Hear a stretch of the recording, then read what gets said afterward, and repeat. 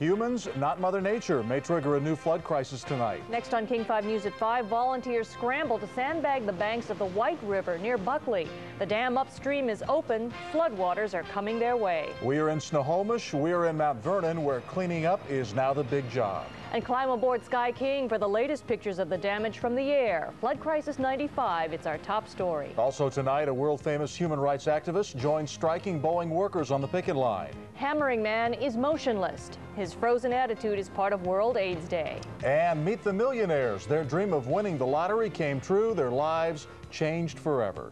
Good evening, I'm Dennis Pounds. I'm Lori Matsukawa in for Gene tonight. King 5 News is next. Number 1 at 5. You're watching King 5 News. Coverage you can count on. With all the news for Western Washington, today's top story, and first alert weather. And now, King 5 News at 5. You're watching King 5 News at 5. Just over an hour ago, striking Boeing machinists in Auburn were joined on the picket line by an international human rights activist. King 5's Glenn Farley joins us live from the plant with the details of Harry Wu's visit on day 57 of the machinist strike. Well, Dennis, this was sort of a combined protest. Down the street, there was a protest against the new Walmart store for selling products that are made in China. And there was also a protest along with striking Boeing machinists against the Boeing company for exporting jobs to China. His name is Harry Wu, and he's come to Auburn to protest against American business doing business with China. For 19 years, Harry Wu was held prisoner in Chinese labor camps, and he has returned to China to document that country's human rights violations, in particular the use of prison labor to build products for export. Earlier this year, he was arrested trying to enter China again. He was tried in a Chinese court, sentenced to 15 years, and then kicked out of the country. American companies like Boeing and Walmart just seek the profit from China. They are silent about human rights abuses in China.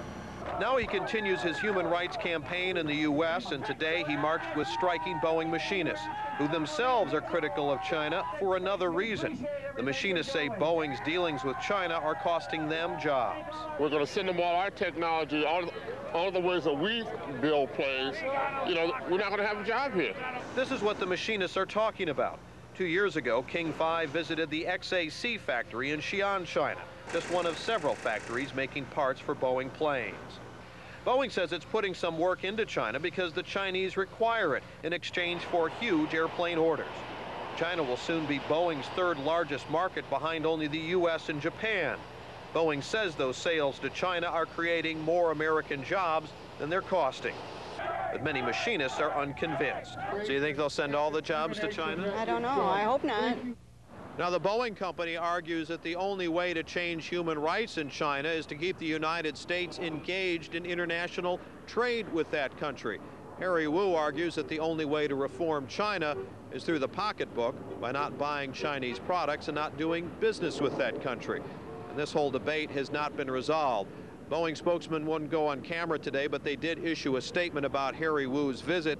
They say Harry Wu does not have the best interests of Boeing or employees in mind in his visit here, saying that they don't want to see human rights confused with the basic idea of trying to get a new contract with the Machinists Union. I'm Glenn Farley reporting live in Auburn. Glenn, earlier we saw a video of those workers at the XAC factory. Are they prisoners as well?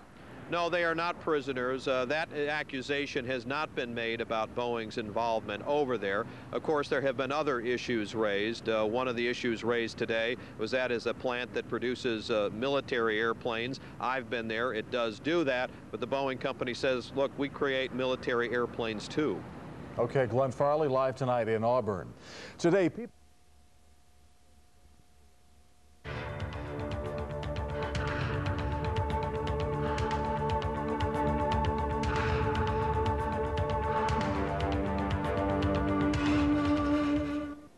Striking Boeing machinists got a high-profile boost for their cause today. An internationally known human rights activist joined them. KIRO's Deborah Horn is live in Auburn. She has more for us this evening. Debbie. Well, Steve, the person who was here is Harry Wu, and as you may know, he has made a name for himself fighting human rights abuses in China.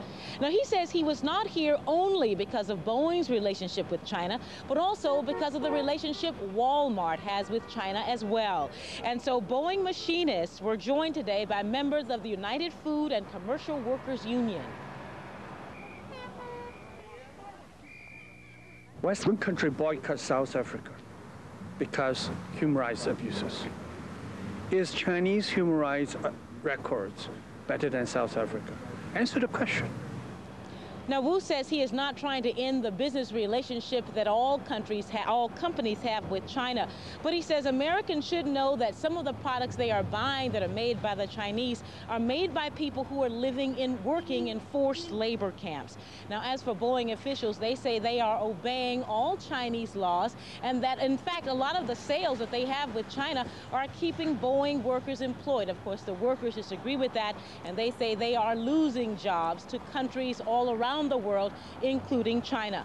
Now, Harry Wu will also be taking his message further today. He'll be at the University of Washington at 7:30 tonight. All right, Deborah Horn in Auburn. Thanks, Debbie. The Boeing machinist strike is now being felt by one of Boeing's biggest customers. United Airlines says it will have to cancel service on some routes because of delays in getting new planes. The airlines will cancel service on 2 international routes and is also dropping plans for a 3rd new overseas route. Boeing said earlier this year it planned to deliver 235 jets in 1995. As of yesterday, only 195 had been delivered. That's 40 short of the goal with only a month to go.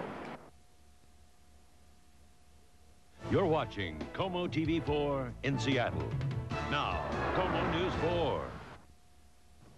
Boeing workers got a boost today from an internationally known human rights activist. Harry Wu, who spent 19 years in Chinese prison camps, says American firms like Boeing should not be buying components from a country that uses slave labor. Wu's protest comes on the 57th day of the Boeing strike. KOMO's Brian Johnson was on the lines today when Wu joined the protest. Brian?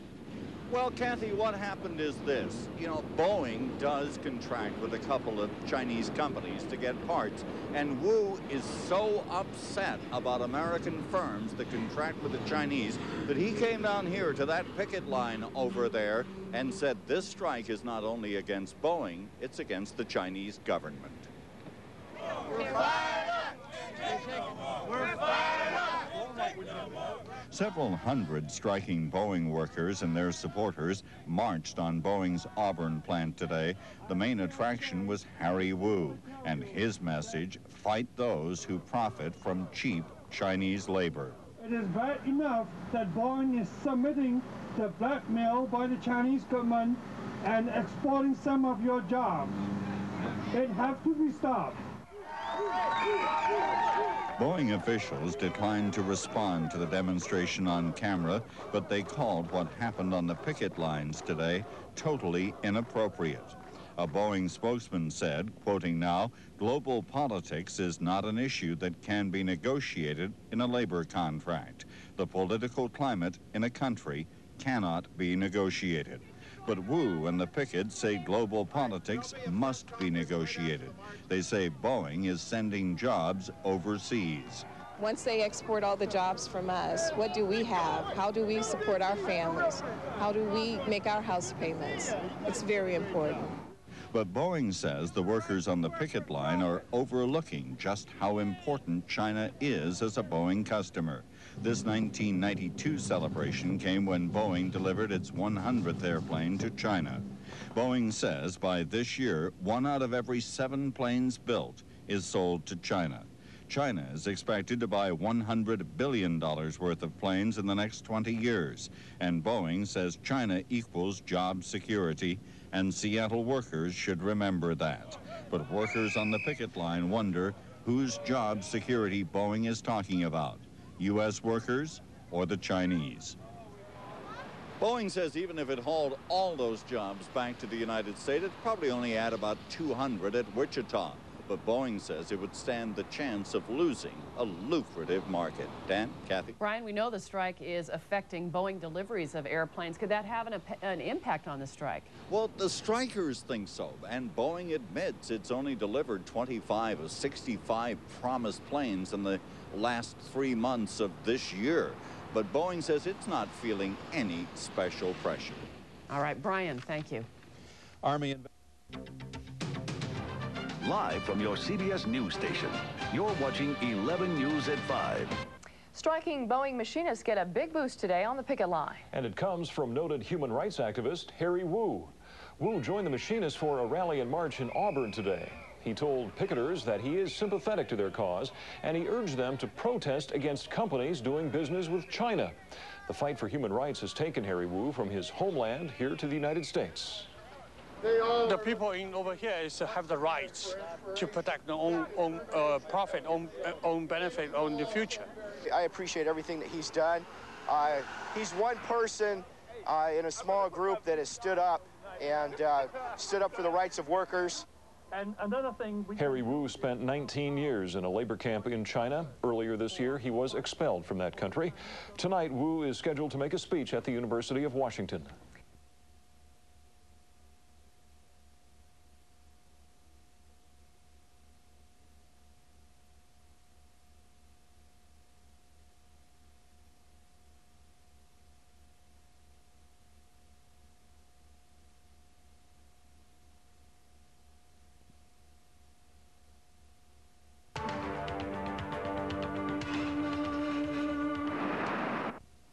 Striking Boeing machinists got a big morale boost in their 57th day on the picket lines. An internationally recognized human rights activist joined their cause. Cairo's Deborah Horn tells us why. That flag right in front of us. Let's go. Go, Lord, take away. There you go. It was a sight for tired, striking eyes, a parade of people from two unions, the Boeing machinists and employees of Walmart, brought together by Chinese-American human rights activist Harry Wu. Two disparate groups with at least one thing in common.